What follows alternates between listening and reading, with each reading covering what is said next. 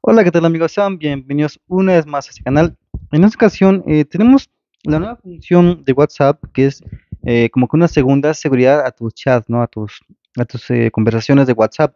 De por sí ya teníamos la primera como que seguridad que era bloqueando WhatsApp con la huella dactilar. Para ingresar a WhatsApp, pues tenías que ingresar tu huella dactilar, ¿no? Y ya te aparecían tus, pues, contactos aquí, perdón, conversaciones, ¿no? Arriba te aparecen los archivados, yo aquí puse ahorita el archivado para visualizar cómo se vería o cómo se ve, pero pues si tú ingresas aquí a archivados, pues te van a aparecer y no te va a pedir ningún tipo de contraseña o huella, ¿no?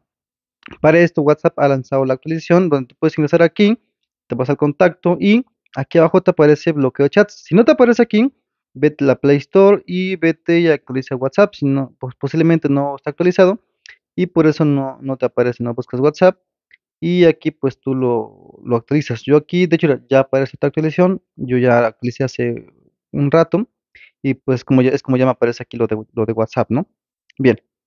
Ya que te aparezca esta opción, das aquí un clic y vas a habilitar la opción, pones tu huella.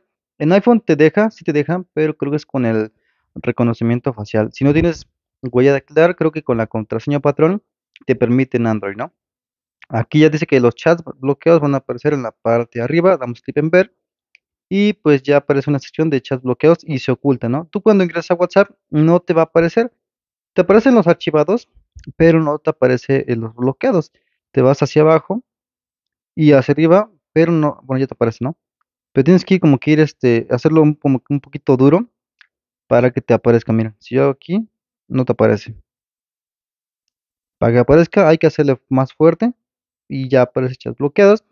Y cualquier persona que ingrese o que entre, pues no va a poder a menos que ponga su huella dactilar o la contraseña o el Face ID, yo qué sé, para poder ingresar y de esa manera pues ya te habilita, ¿no? Ahora, para poder deshabilitarlo, pues nuevamente vas a contacto y te vas aquí en bloque de chats nuevamente y lo deshabilitas y pones su patrón, te lo va a pedir a fuerza por seguridad y pues esto sería todo, ya tu chat pues estaría nuevamente pues bueno, visible, ¿no? Para cualquier persona que entre a tu WhatsApp y ya aquí estaría nuevamente, ¿no? Entonces pues una función bastante útil que a muchos les servirá, a algunos no, a algunos sí, pero bueno, que sepas que ahí está, si es así, si te ha gustado, pues suscríbete al canal, danos un me gusta, comparte y nos vemos la próxima. Hasta luego, amigos.